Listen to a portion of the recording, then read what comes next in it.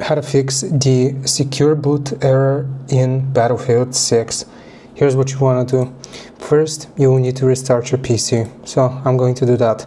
While restarting my PC, I'm going to spam the delete key here on my keyboard. So I enter the BIOS. Oh my god, ignore how dirty it is. So you will need to Google search for how you can enter your BIOS. I just need to spam the delete key. It might be the same for you, but you need to enter your PC's BIOS.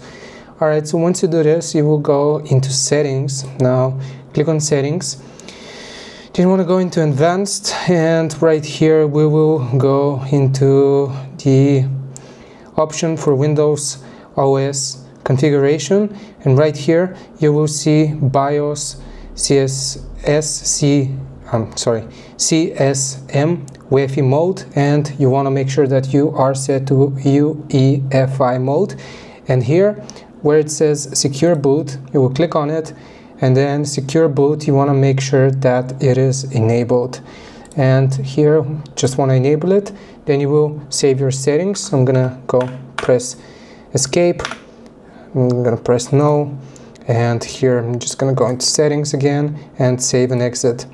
Now once you click on save and exit, save changes and reboot, right here, save changes, yes, and click on reboot, yes.